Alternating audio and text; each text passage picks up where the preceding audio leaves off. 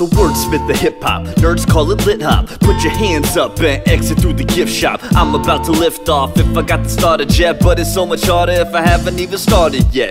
Taking all your bets, and I'm calling bluffs. Never feeling ready, and I'll never be tall enough. But when I'm doubting and life gets stressful, I just have to ask, what if you're successful? Sometimes the fear isn't that we'll drop the ball, but that we're more powerful than we thought possible. I launch words of encouragement through the ether, so they'll land at your feet when you need a breather. Words form actions, and the actions form habits, and habits can lead to a life that's lavish. So it would be tragic to listen to the demons scream rather than asking, what if you achieve your dreams?